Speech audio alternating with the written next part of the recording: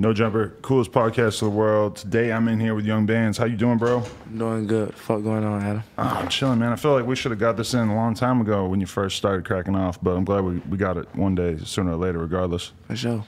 How you feeling? It's better now. Yeah. I'm going crazy. You think it's better? Why? Because you fucking couldn't have talked about shit anyway back then?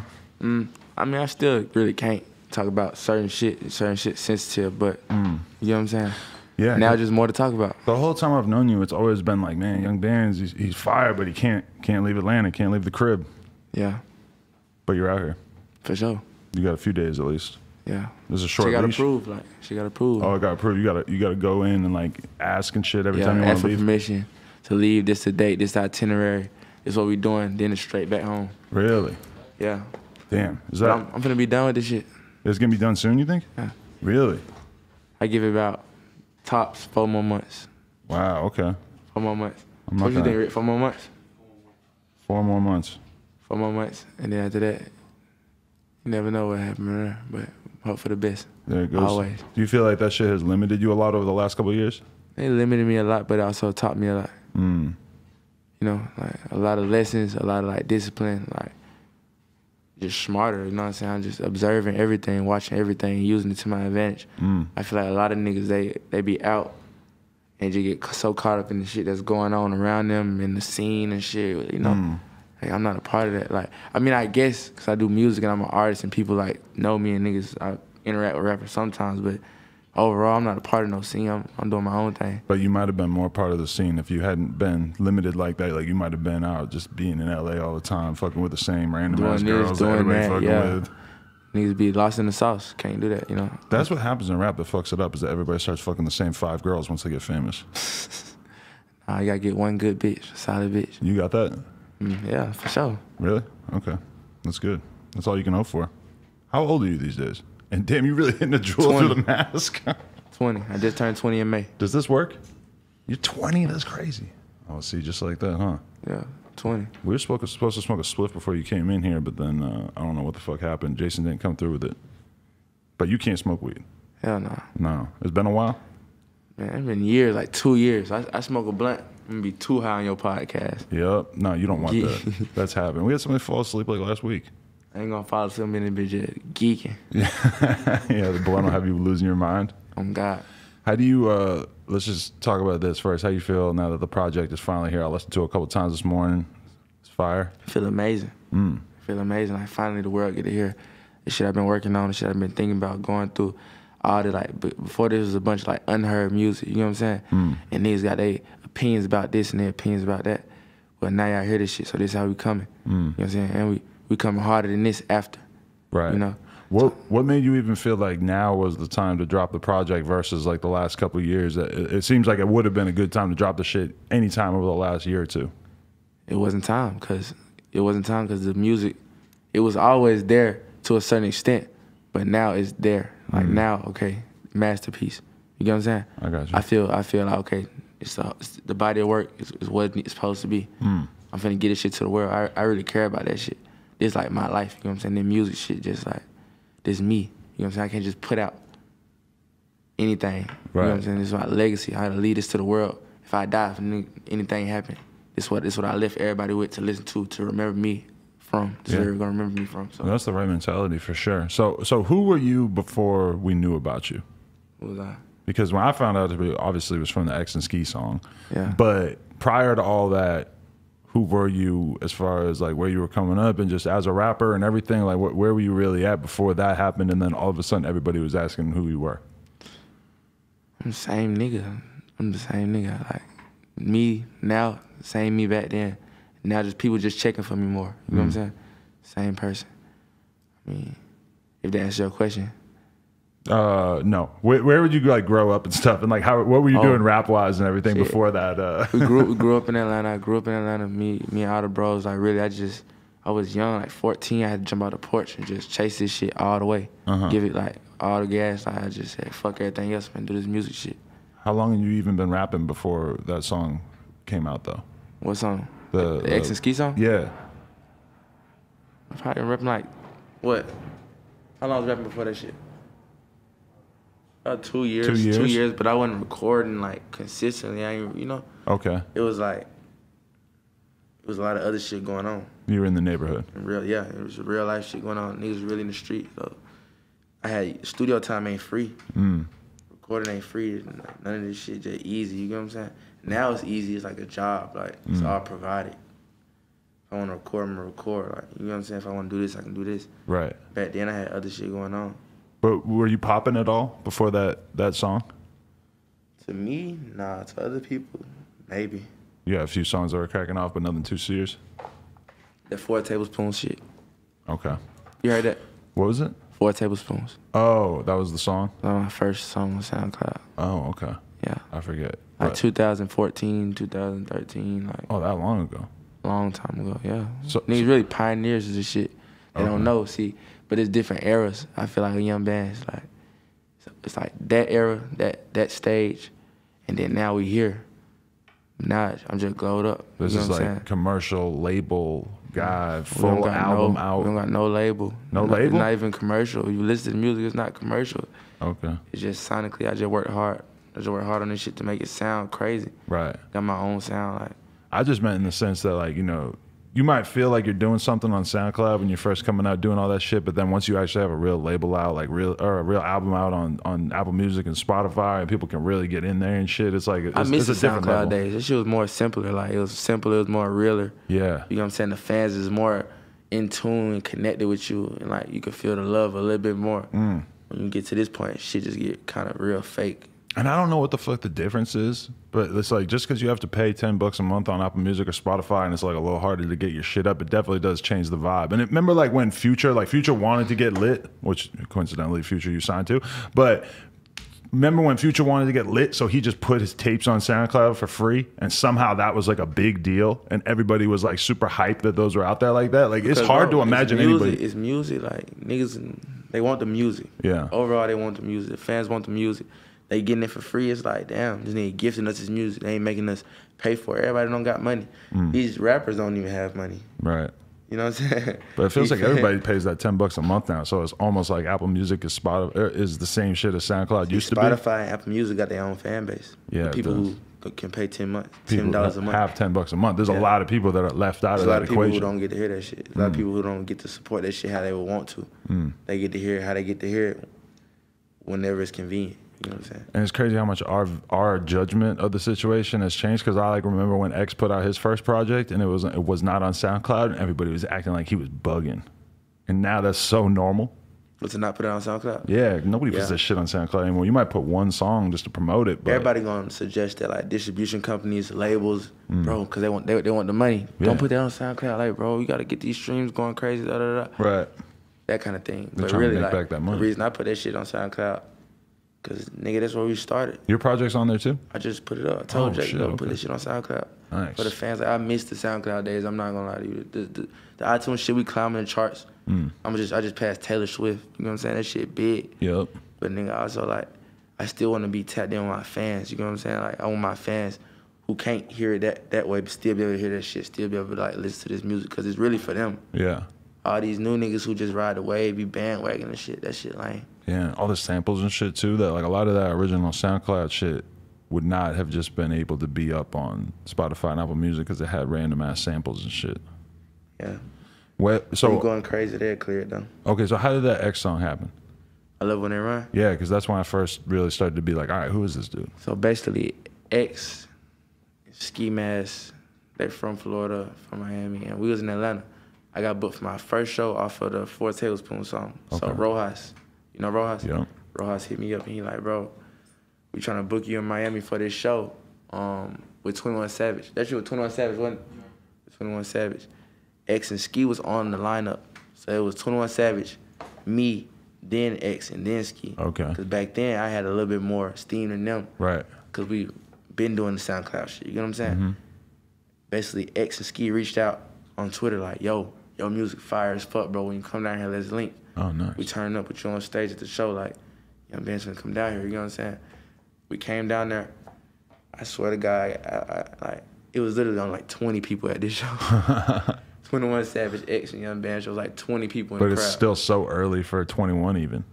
Early. That was before 21 really got popping too. He wasn't even nobody, I think. He had a skirt. Yeah. There were like 20 people in the crowd. No, because I remember seeing 21. Not even Red Ops yet, because Red Ops when he blew up. 21 came to LA and played some shows like at least a year after that, and the shows were like starting to maybe have like a couple hundred people. But even then, like a year after that, 21 was still not that lit. So that's like crazy early 21 and Young Bands and early X. for everybody. Legendary shit. Niggas don't even know about that. That's crazy. But basically we on stage, and it's like my first show. Literally, it's my first show. Nigga X, he been real like, he just outgoing. He just like, everybody come to the fucking front. Turn up for my brother Young Bands. Everybody come to the fucking front and turn up. You're not turning up. Like, he on some crazy shit. So then everybody came to the front. Turn. Like, we performed all together. Like, we just performed like they was with us. Like, gang, family, we just all performed. Yeah. After that, basically my manager, Rick, my manager, he got locked up. So we was driving out to a show in Texas. The car flipped. Both cars flipped. Some crazy shit. Like, both cars flipped. And then, what they was trying to say, I had some shit in the car. They had some shit in the car, so we were in Texas, a racist County. They locked Rick up in the other whole car. So Rick holding all the money. Niggas ain't even had no money. Rick really been hustling, having, you know what I'm saying? It's my big bro, so he just had shit under control. He had all the cash. They locked this man up. So he had Rich with us. That was my, a nigga I used to fuck with, his partner. He was like the DJ for that particular moment. He basically made it so we just got able to make it to Miami. So we made our flights. The car flipped, the bitch in Texas picked us up. We hit the airport, went to Miami. After the show, X and Ski just showed so much love, bro. Like, really? So much love. Like, we ain't had shit. We didn't know we was finna go Rojas. Like, bro, like, Bands and them, like, you know what I'm saying? And then X and Ski basically like, well, we got a hotel. We're gonna get y'all a hotel. Until y'all can find a way to get y'all flights back. Y'all can stay at something like the members only niggas crib. At the porn mansion? No, we didn't stay at the porn mansion. Niggas kept saying go. We gotta go to Bruno's. We gotta go to Bruno's. Bands, let's go to Bruno's. You might never leave. There might be a Young Bands porno floating around if you had done that. Nah, I fuck with Bruno. I just met Bruno for the first time in Miami. But so yeah, we was out there with them for like a minute. We was out there for like, I think we was out there a week, stranded. Stranded for like a week in Miami. Me, Trap Trill, and this other nigga. And they just showing love. Basically, we got in the studio. We got in the studio one of them days, and nigga made that shit. We just made that shit. Like, we sat in the studio, a little room, like up to my room, as big as, like, see where that corner at? To that light, to this wall, to this wall. Minimalist shit. Bro, mic like this in the closet. So, like, this the closet, you gonna cut it in half. 10 niggas in there, we hot as fuck, sweating. Nigga X pulled a beat up. He already got a rope, he just going crazy, you know what I'm saying? He like, Bands, I want you to get on this. Ski, get on this. So, you know, Ski make his verse. X lay his shit down. I come in, I had second verse, I had second verse. Right. I go in the closet. You know, I freestyle that shit. Like, it was just crazy. That's fucking crazy. It didn't feel like it was that big of a song or anything? You didn't know it was gonna go on to... Sometimes you could just feel the energy, like, me being me, like, the way I feel about energy and shit. Back then, I didn't even know, like, what I was manifesting, like, what, like, all the shit I'm feeling, because I'm so young. You know what I'm saying? I'm like, bro, whoever this nigga is, he got it. You know what I'm saying? Like, he got it. Like, he on to some shit. That's interesting too, though, because, you know, like Broward County energy of like the energy that those fools were putting off at the time versus like the average young dude that I meet from Atlanta. Like, average dude I meet from Atlanta is like very chill, low key, like doesn't talk like all crazy and shit because it's very like, you know, sort of street oriented type energy. And then you look at them two and they were just wild as fuck screaming, and you heard in the music and shit too that they were just like crazy energetic. That's like the first step to having this shit. You doing what the fuck you want to do. That's how you nigga really expressing himself early with this music. Yeah. You know what I'm saying? I came in the game, I'm expressing myself, but not as much as I'm expressing myself in this music. You know what I'm saying? Nigga off gate expressing himself, screaming on songs, like just rapping about crazy shit, like nigga real like legend. That's wild. Legend for real. And so, see him be as big as he is, shit's crazy. So did you see your career just start blowing up? Your name just got way bigger like pretty soon after that? Nah, because really, I'll honestly say I was bigger than X at that very moment in time. So X, if you look, you can find all the tweets. He was just showing me a lot of love, like, yo, thank you, bro. And look at me, he shouted me out, and look at me. Yeah, because of that, you know what I'm saying? Okay, yeah. Because of that, like, Cause I showed him love early. Like, Uno and Fonny came to the studio and them niggas like, you know, they cool now, we cool now. They were just acting kind of weird, cause you know Cardi was up back then. So that's when Cardi was like ahead of the SoundCloud wave. Right. You know what I'm saying?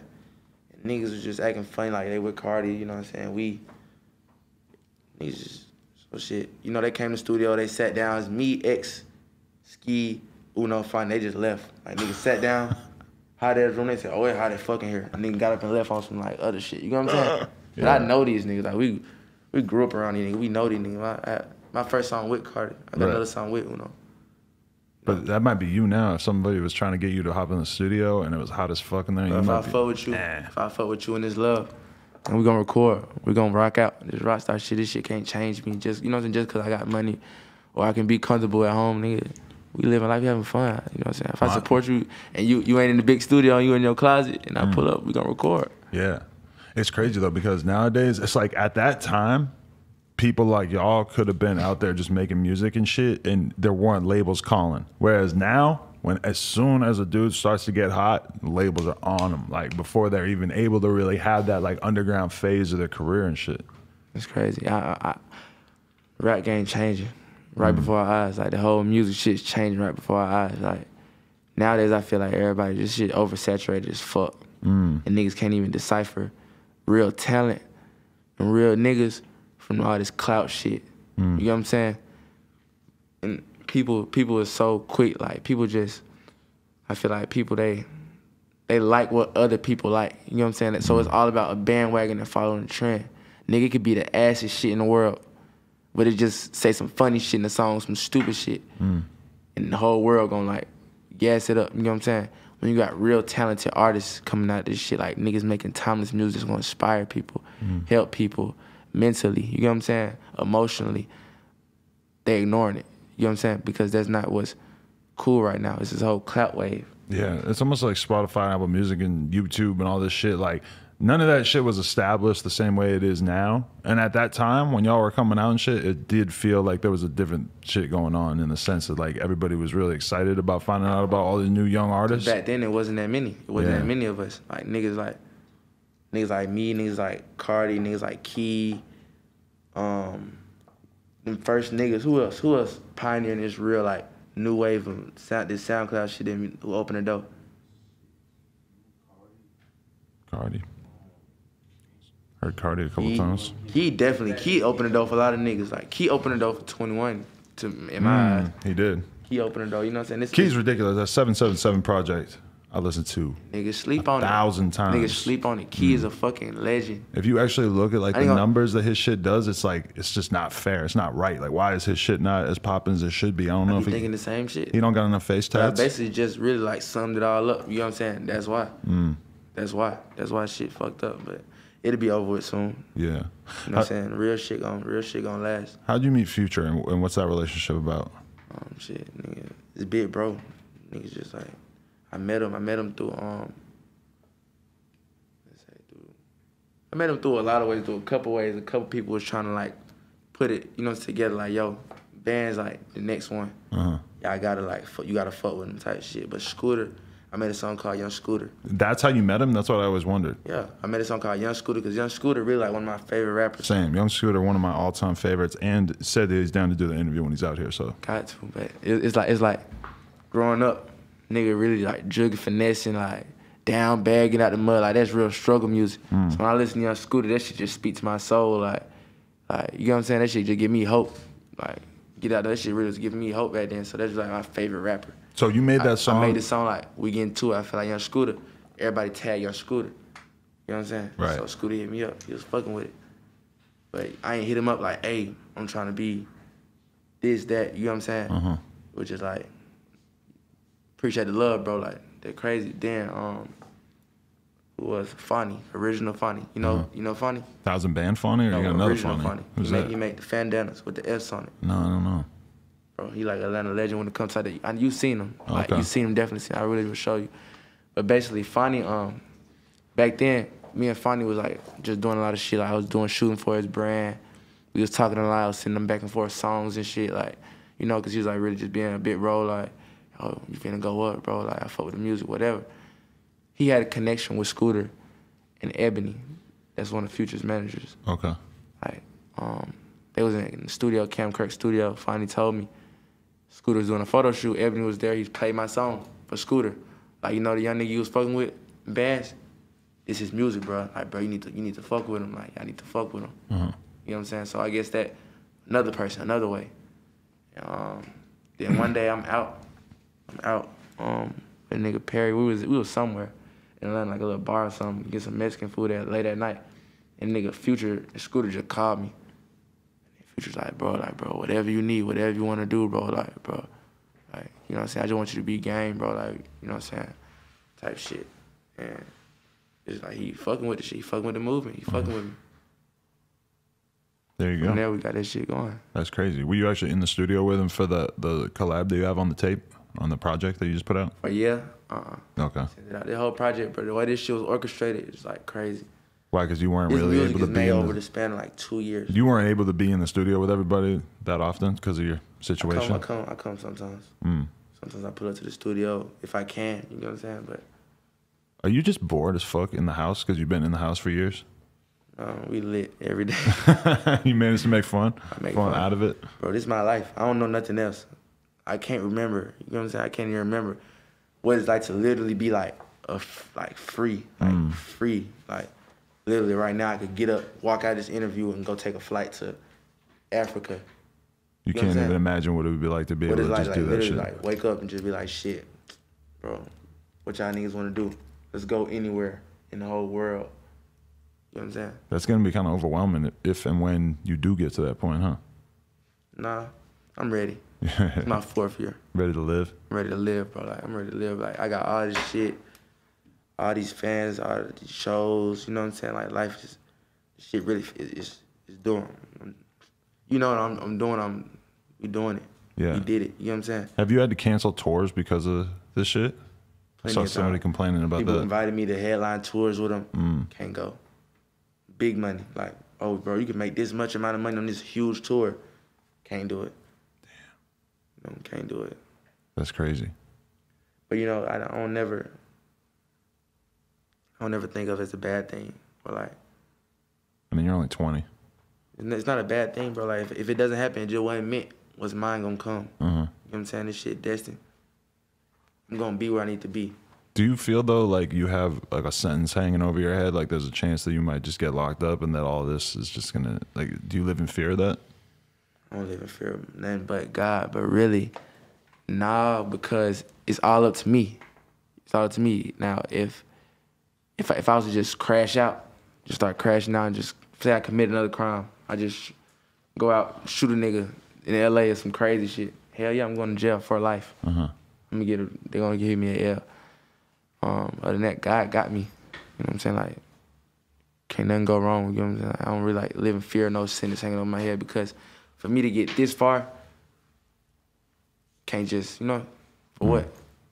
I know God got a whole plan for me, a whole bunch of shit that's gonna happen. Definitely. This not the end, it's the beginning.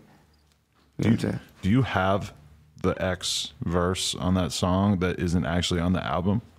I'm not ready to go. So does the verse exist, or could you just not get it from the label? It's not a verse. See, really, we just created a timeless song. You know what I'm saying? Like, if you listen to the hook in the second half, he's singing on the hook, ready, set, go with me.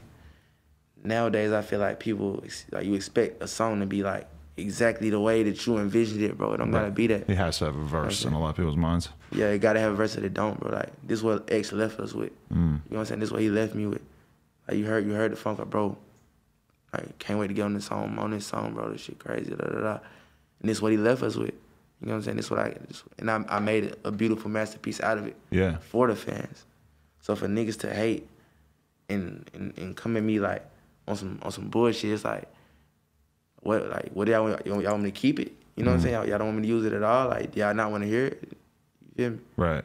They don't appreciate it. It's disrespectful. I feel like it's disrespectful to really X and me and the music overall. Like, y'all niggas, like, we doing this for y'all. I put this together for y'all. Like, you know what I'm saying? Made it work out. So y'all can hear X. Definitely. But do you know Greedo? Yeah, we was in the studio and made that song. Oh, for real? Yeah. In Atlanta or here? LA. Wow. What was that energy like between y'all? Crazy, real nigga. meet another real nigga is like, it's a good feeling. He's a wild man. It's like, what version of Greedo did you get? Because you could get turned up He Greedo. was chilling like, bro. He came in, and I feel like a lot of the older artists and shit, like real niggas, they like, oh yeah, he got it. So he just instantly tried to like, bro, this song hard as hell. He seen what I was trying to do. He was like trying to guide me a little bit with, you know what I'm saying, like using. That was my first time using autotune. Really? So Ready Set Go, it's such a legendary song to me. That was my first like song where I say I'm finna push the boundaries with my sound. You know, like before that, you know the old bands, Money So Long bands, like bands, like all that shit. Like I'm rapping, it's just straight rap. It's not even that melodic. This shit, that day, literally, I'm like, I know I'm talented as fuck. I know I can do anything I put my mind to musically. Today, I'm not finna hold back nothing. I'm finna get in the studio. I'm finna just go crazy. You know what I'm saying? Definitely. However, like I'm finna make that shit happen.